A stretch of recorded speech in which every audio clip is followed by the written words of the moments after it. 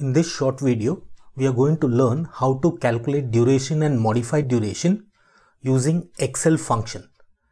And once we have calculated duration and modified duration using the Excel function, we'll also verify those calculations manually. So without any further delay, let's begin.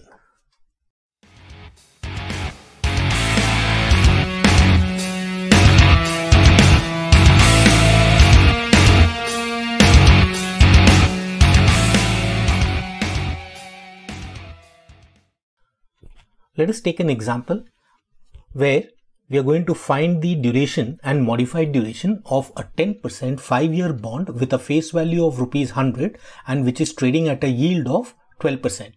Let's open up Excel and see how we can find the duration and modified duration using first the inbuilt financial function in Excel, and then we'll find it out manually to verify the results. Okay, now that we are in Excel, let us first feed in certain parameters which are required for calculating duration and modified duration. The first one is settlement date. Then we would require the maturity date. Then we require the coupon. Then yield. And finally we need the redemption value. Let us adjust the column width. Now settlement date we can feed it as today. Maturity date, since this is a 5-year bond, we can feed the maturity date as 14th August 2025. Coupon, we know this is a 10% bond. Yield is 0.12 and redemption value is 100, right? Now with these parameters, we can calculate duration by using the function, and to use the function we need to go into formulas, click on financial, and there we would have duration which requires us to give the settlement date, so we'll link it to B1, maturity date B2, coupon B3, yield, and frequency. Since we are presuming the bond to be paying the coupon annually, the frequency of the coupon payment will be 1. So we hit enter and we get the duration as 4.132684 years. Now to calculate modified duration,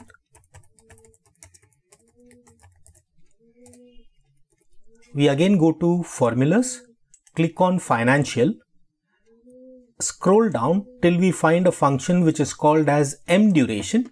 Again a pop-up window opens which requires us to feed in these parameters. So settlement date will link it to B1, maturity is B2, coupon is 0.1, yield is 0.12, and frequency we know is 1.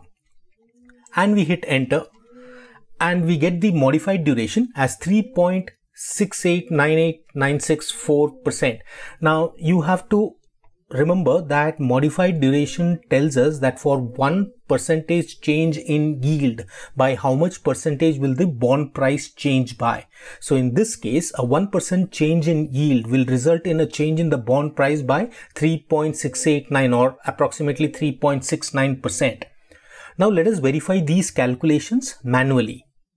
Now we know that calculation of duration is a two-step process. First we need to calculate the price of the bond, and from the price we calculate the duration. So we take this column as year, and since we know the bond is a 5-year bond, the years will be 1, 2, 3, 4 and 5. Cash flows, since this is a 10% bond, it will pay a coupon of 10 every year, and in the last year it will pay us the principal value, that is 100 plus the 10 rupee coupon. So in the last year, that is the 5th year, we'll receive 110. We adjust the column width. We discount this at 12%. Now how do we do that? Equal to 1 divided by 1.12 and bracket close, hit enter. This is the present value interest factor for year 1 at 12%. Now for the second year will be equal to this into again this, but this time we'll also press F4 to make this as a constant and press enter, and we drag it down. So this gives us the present value interest factor for each of these years.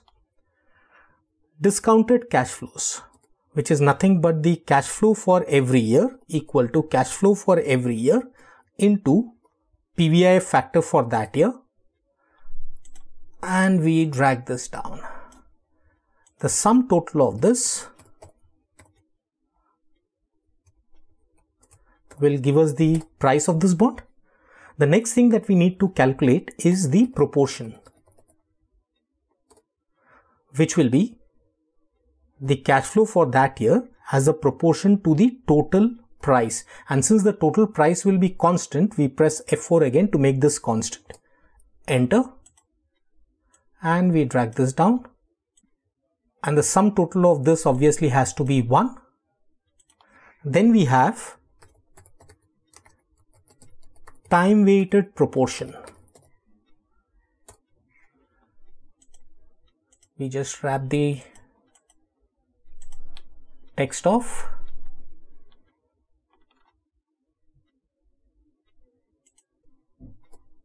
Be the proportion multiplied by time,